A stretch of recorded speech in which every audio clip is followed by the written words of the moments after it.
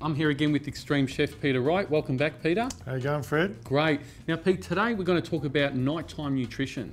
Nighttime nutrition, and that's my favourite. It's one of the most important meals next to breakfast, Peter. So, Fred, we're talking about nighttime. What do we mean? A dinner meal or a bedtime meal? Probably a late supper meal. It'd be something you'd have about half an hour just before bedtime. So what's bedtime for you, Freddie? Well, for me, it's about 10 o'clock at night. So around about 9:30, I'm ready for my nighttime nutrition meal. So a proper meal at 9:30 just before bed? Yeah, well, the fact is, Pete, you build muscle when you're rested. So it's very, very important. Sorry, say that again. You build muscle when you're rested. Don't you build muscle when you're working out? No, you don't actually, Pete. Your muscle tissues... Ah, so that's what I'm doing wrong. Yes, you need to rest, and you need to rest well. And it's very, very important that you do rest well. So you need to take sleep really seriously.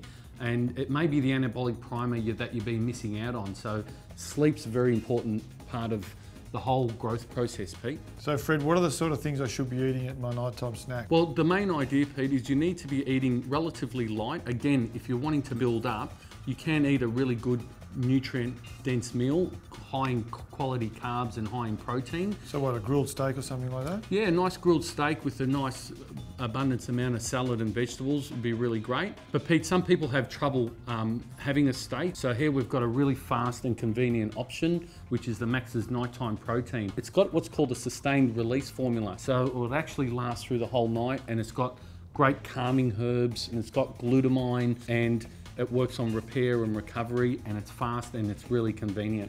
Now, Pete, if you're not one of those people who like have something savoury in the evening, this is a nice, quick and convenient way to have some real good quality protein, readily absorbed. And just before bed?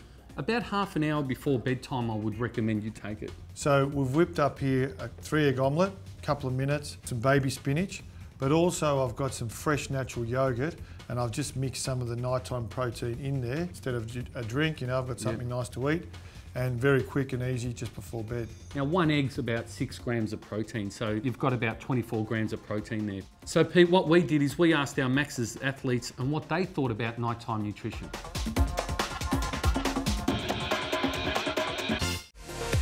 Unfortunately, I am a bit of a night owl, so I find it hard to go to bed early, which means I'm up a bit late. So my bedtime will be about 11 o'clock. Because I have to get up quite early in the mornings, I'm often in bed by 9 p.m. I find as soon as my kids go to bed, I'm forever racing around the house trying to do the things that I would do in my business and around the house and preparing. So I do stay up a little later. Right before bed, I'll usually have a nighttime shake, which is normally about 8 o'clock. So about half an hour or an hour before I'm off to bed, I have that shake. The concept is that it can be 8 hours overnight when you're in a fasted state. You haven't had any protein for a long time, so you can actually start eating into hard-earned muscle. And the reason for taking a slow-release protein shake like Max's Nighttime before bed is that you're supplying your body with the amino acids to repair muscle tissue slowly from the slowly digesting protein to stop going into a catabolic state. Because I am a shift worker, with the fire brigade, sleeping patterns can be a bit all over the place. So there's 2 little things I like to do. One is I like to finish the day with a red meat meal, because red meat's a very slow digesting protein, so it sort of covers me. So if I'm at the fire station on a night shift and we are sleeping, that if we do get a call at night, that I've had something in my belly. And then what I do is I make up my Max's Nighttime shake.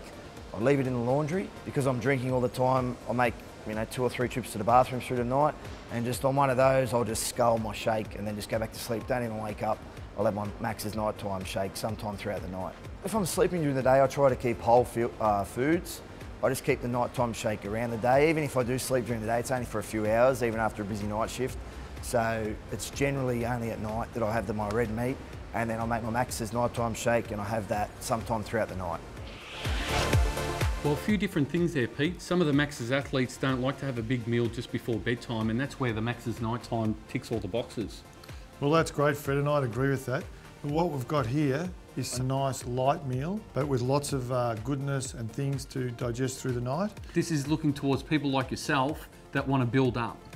So I need to eat a lot of salad just before bed to build up. Yeah, a lot of good quality proteins, carbs and fibre. So yeah, that'll put your muscle on, providing that you've trained and you've trained really hard. Trained really hard. So I'm going to whip up one of my favourite salads, iceberg lettuce, very, very nice and nutritious.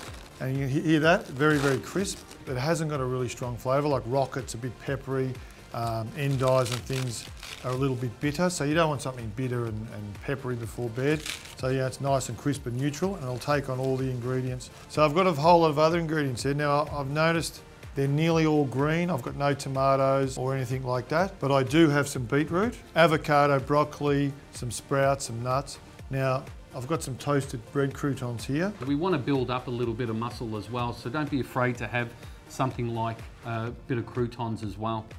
Well, Fred, it's important that we have a mixture of textures, so I've got some crunch, some crisp, and now I'm going to put some avocado in. Pete, when we buy avocados, what should we actually look for? Well, you look for no blemishes on the outside, so a nice even colour, and just give it a little squeeze.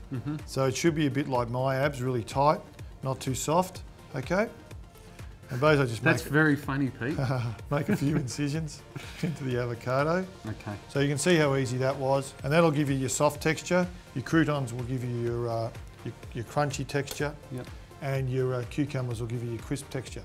Now the other thing is I've got some mixed beans and sprouts and things, so you know that's optional. Look, but again, Pete, I love that when I'm actually digestion. building up. It's a great live food as well, really good in proteins and really good for you. So Fred, I'm going to serve my portion now, and I'm going to wrap this up, put it in the fridge for tomorrow. So what I'm going to do is put the sardines on it now. I don't want to mix through. And Yeah, that makes sense. And if I'm going to put any dressing on, I'm going to put it on now as well. I would actually put my sardines, obviously, just before I was to eat it and portion it out and put it in containers. So that looks great. A nice salad with a little bit of difference to it, nice texture, good amounts of oils and protein in it as well. And you've done well, Pete. Something that we'd really like to eat. Well, that's it for our nighttime nutrition segment. Pete, as you agree, it'd be very important just to get that meal half an hour before bedtime. Good luck with your training. Thanks, Hope you Freddie. go well. And that's it for now, and we'll catch you next time.